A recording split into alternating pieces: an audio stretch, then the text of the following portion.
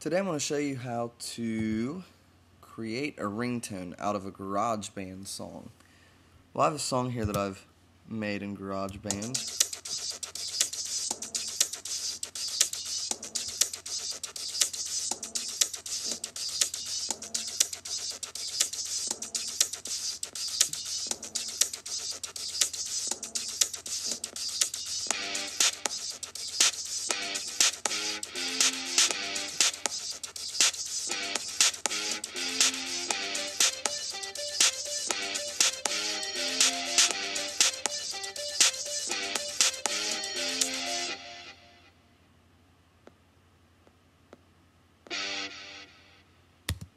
I'm going to go ahead and stop it here.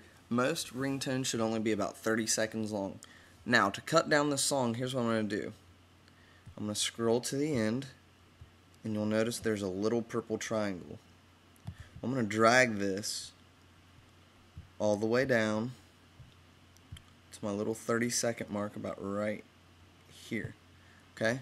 Now, it looks like it's deleted the rest of my song. As you can tell, I can't go down any further. Well, all I have to do to get the rest of my song back is just drag down and I'll have it. But this little purple triangle is declaring that the end of the song for my next export.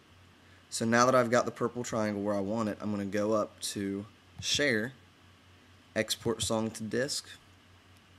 I'm going to export it as an MP3, high quality.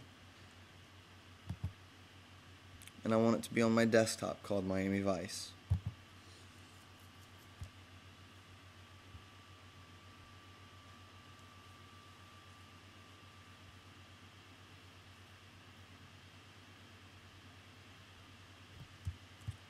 Alright, and now it's right here.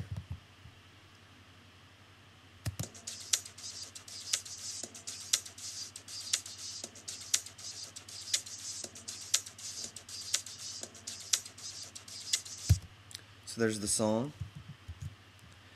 Now to send it to your phone as a ringtone, what I'm going to do is I am going to click on my Bluetooth icon, send file.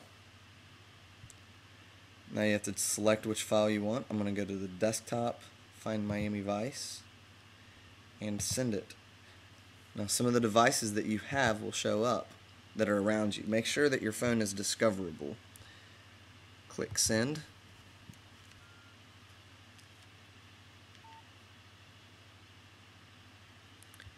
And I've accepted it, and now I have it on my phone.